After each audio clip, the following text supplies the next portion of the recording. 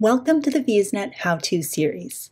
This video will help you maximize your screen's real estate in FDE, which is particularly useful when working on a laptop or other smaller screen. I'm Zoe Wingate, the FEWS Documentation Specialist. In this video, you'll learn to collapse and expand the FDE sidebars and to view charts in full screen. We'll start from the home page of the Data Explorer. As we can see, our domain navigation sidebar is on the left-hand side.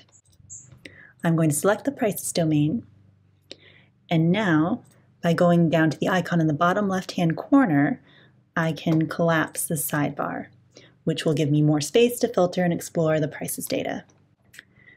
Clicking the button again will expand the sidebar.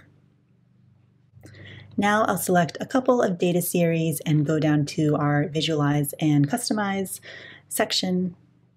The Customize sidebar is on the right-hand side of the screen, and it also has an icon here that I can use to collapse the sidebar, which is going to give us more room to look at our chart, as well as the table, map, and our metadata information. So let's go back over to the chart, and now I can go over to the download icon, and I have the option to view the chart in full screen. And now we have more room to interact with our chart.